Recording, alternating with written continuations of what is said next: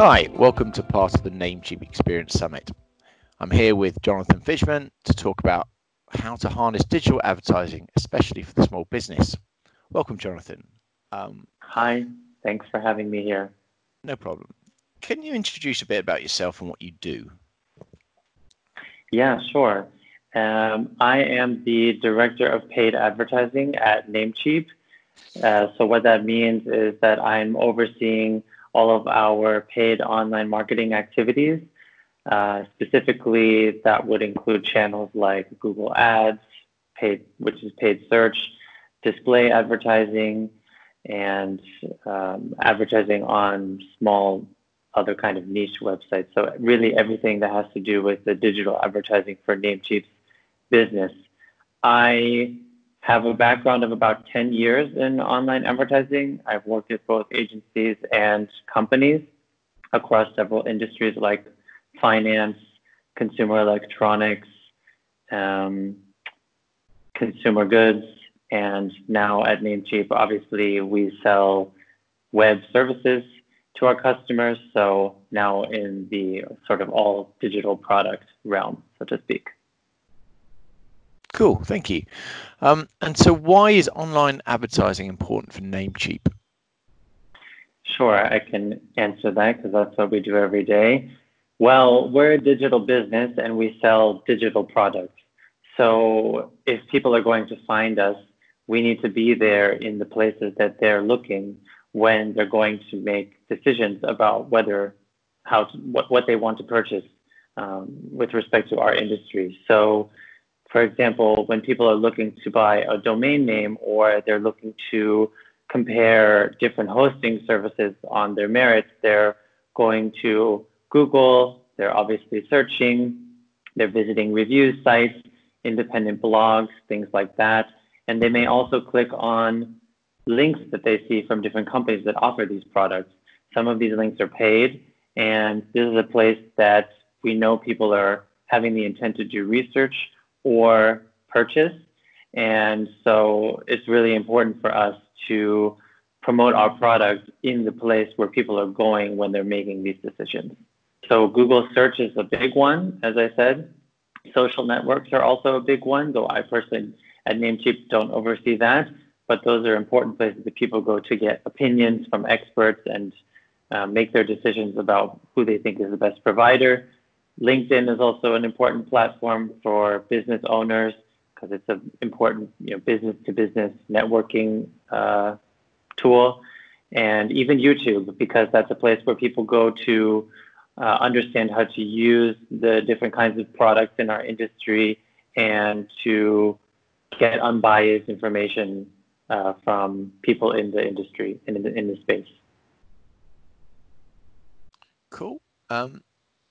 So that's great for a bigger company like Namecheap.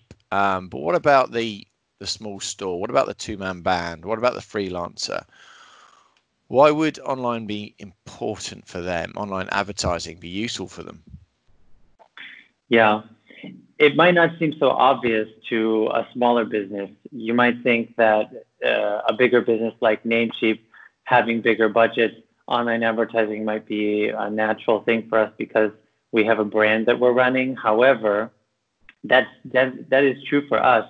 But if you're a smaller business, whether that means you're a freelancer who's offering digital services or you run a brick and mortar kind of mom and pop business, these days, no matter what industry you're in, almost nobody is untouched anymore by the internet. And there's almost no product or service left that people don't turn to the internet to understand how to evaluate products and services and service providers and make those decisions. And there are a number of online platforms that exist where you can actually make your business more visible and get yourself out there to the right people at the right time with actually a limited amount of time and budget. So even with a small budget and even with no budget, you can help your business be visible online when customers are looking for you. I can personally say as an online advertiser and as a person who just uses the internet a lot, it's always very frustrating when you're looking for some basic information about a business, like if we're talking about a brick and mortar business, you want to find their opening hours, or you want to find the menu for a restaurant, or you want to find a simple price list or something like that. And you Google the business, because that's often where we turn to find that information, and you can't find it because that information hasn't been uploaded properly to the business's listing. The business doesn't have a website, or the website is hard to find through a simple Google search. Those are common problems that make businesses not visible online. And so taking care of those listings and those places where you can have your presence even without spending money, there's different platforms that are maybe relevant for your sector. Google is potentially relevant for almost all sectors. For many, Amazon actually can be a relevant sector if you're selling products online and you sell through Amazon. But being sure to get that presence set up right so that you can be found when people are looking for you is really, really important. So a tip, for example, that I would give to a small business owner is, if you never set up your Google My Business account, for example, you should do that and make sure that it has the current and accurate business information, pictures of your business. If it's relevant for your product to have pictures of your product, then upload them there too, so that when people look for you, or when they look for you, say in Google Maps, because you're a brick and mortar business, the information is there and it's accurate, and they will come to you. Otherwise, they'll skip over you and look for a business where they can find that information. Now, isn't setting up the business listing free, though? It is free, but this does still have to do with online advertising, because you have to have the basics of your online presence set up correctly before you can really think about spending money trying to attract people to your website. So without a way to be easily found, or without a website that's properly organized and optimized so that the information people need to know about your business is clearly accessible with a minimum number of clicks, you don't want to start even spending money driving people to that kind of a website. You're just going to bring people to a website where it's not going to be easy for them to discover your business and know why they should do business with you. So things like a business listing, it's like a prerequisite to even doing online advertising, but it's related to online advertising because a business listing appears on the places where people advertise and where people go to find information, like Google Ads. And for that reason, your business listing is just something that if you don't have it set up right, you can't really do anything else. So let's say my business, I go and create a cake business, is up to date online, and my website is really ready to go. Then how should someone look to get started? Sure. Good question. So first, you really need to make a plan. You need to answer some questions and think about your business before you get started, not unlike what you probably did when you made your business plan when you first started. You want to ask yourself, really, what are the kinds of potential customers you want to reach? Maybe you've done this already, so it's not that hard for you. Maybe you're a digital business, so you actually already know you wanted to reach customers online. This part might then already be done. But if you have a brick and mortar business, you may not have ever thought about what are the potential customers you want to reach online. So understanding who you want to reach, what kind of demographic characteristics they may have. Do you tend to appeal, or your customers tend to come from a certain age group? Do they live in a specific geographic area? Is it your customer base tend to skew male or female? These kind of questions are going to help you understand who would be the ideal target audience for an online advertising campaign that you run. And by defining this target audience before you start, you can determine the places that you can best reach that audience and make sure that your money is effectively spent.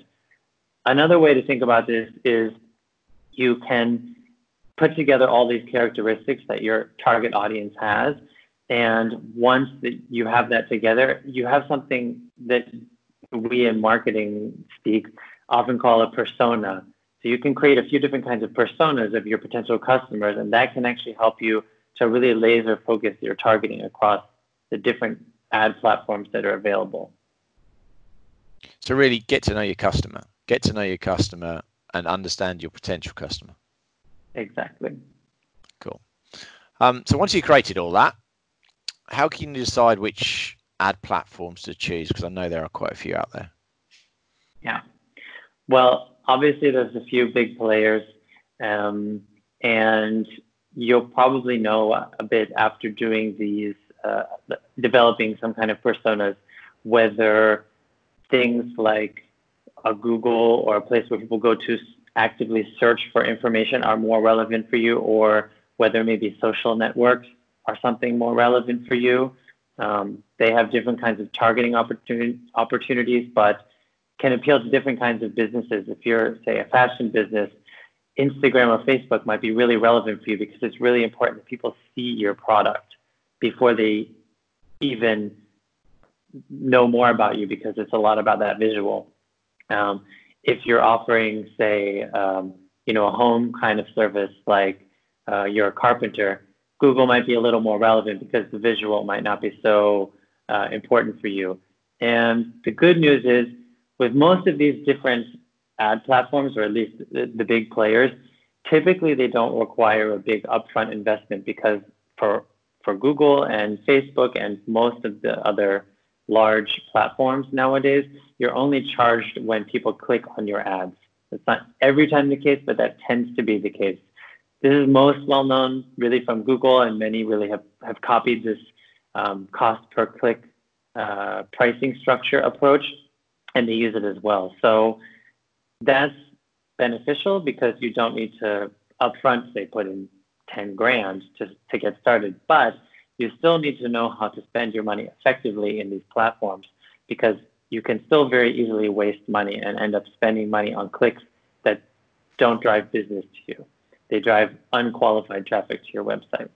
And simple mistakes in online advertising platforms really are often the reason why many businesses consider platforms like Google Ads to be a bad investment or just too expensive, is something I've heard, and they give up.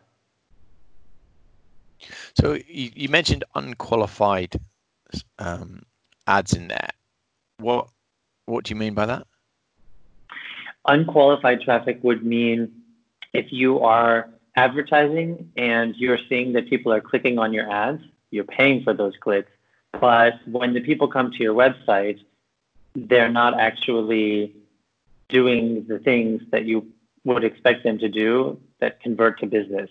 So they're not filling out that lead form. They're not providing their email address. They're not creating an account. They're not ordering.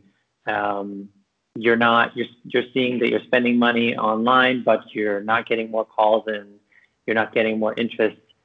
And that might make people confused, but that often goes back to, if you didn't create the persona at the beginning, you may be targeting the wrong people. And that may mean that you get people clicking on your ads who actually aren't interested. So that can be why it seems like Google Ads is a waste of money, but it usually means that there's some mismatch there. Okay, thanks for that. So what are the most common mistakes people make around this?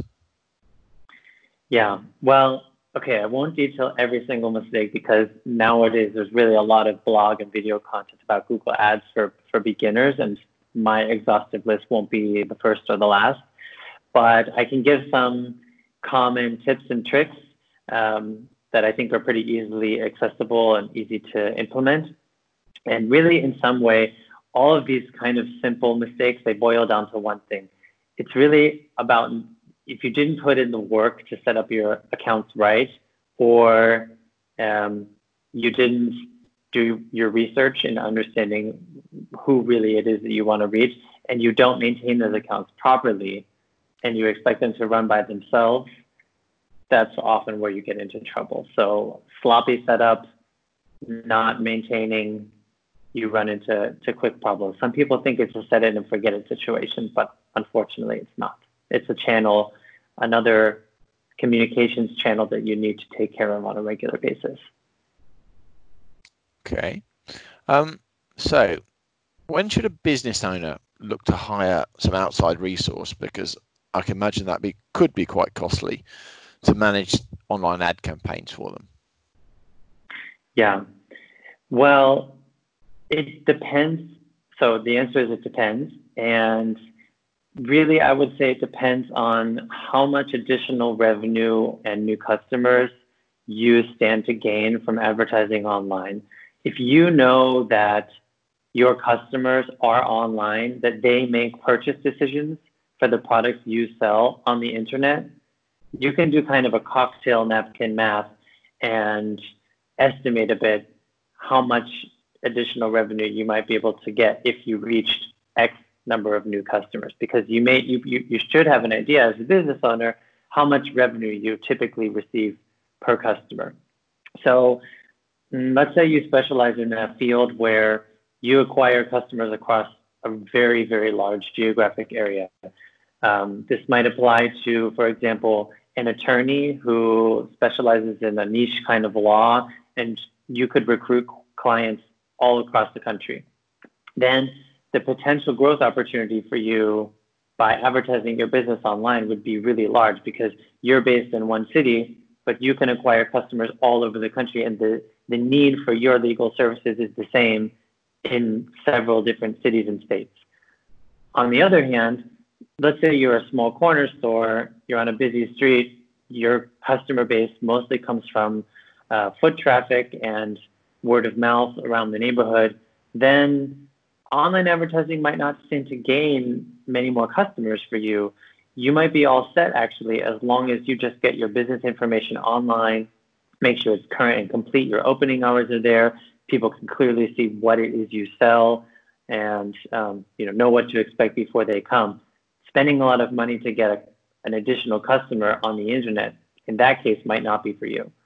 So you know your business, and I think with this kind of the intuition about your business, knowing who your customers are and where you can acquire them, if that means you stand to gain a lot by getting them on the internet, then the investment in paying an outside resource, an agency or a freelancer or somebody who can take care of your campaigns, is likely to be worth it. So if you get, as a business owner, you agree, right, okay, I need someone to manage these ads. How do you know that the person or the agency you get is any good? Mm-hmm. Yeah, good question. So any online advertising professional, they should listen to you, listen to how your business works, what your business model is, and they should help you do some of the above exercises about identifying your potential customers, your target audience online, which I was explaining earlier, and they should understand how your potential customers are behaving online and where you can reach them, and so on. They don't necessarily need to have worked with exactly your kind of business before, but if they have, it's often highly beneficial when they know your industry. They will have a better sense of what the costs are like in your specific sector and can help you set expectations on budgets. But with the tools that are out there for online advertising professionals, for example, the Google Keyword Planner within Google Ads, you can understand a lot about the price of clicks for very popular keywords in your sector. But anyway, the person you're partnering with, really, on a fundamental level, they should be able to understand your business needs. They should be able to recommend appropriate action. And if you have some feeling for how big the opportunity is for your business online, and in the course of getting to know, talking to an agency or doing a consultation with a freelancer, you have the feeling that maybe their recommendation isn't in sync with your business needs, and you know them well, then that may not be the right person for you. But luckily, there are a lot of online advertising professionals out there, and with networking in your professional network and doing research online, you should be able to find somebody who can understand your business potentially even has experience in your industry and can help you be successful especially if you feel you don't have the time or energy to take care of these accounts on your own and you don't want to learn all of this. So most people in these troubled times are looking, right, maybe I need to start something myself.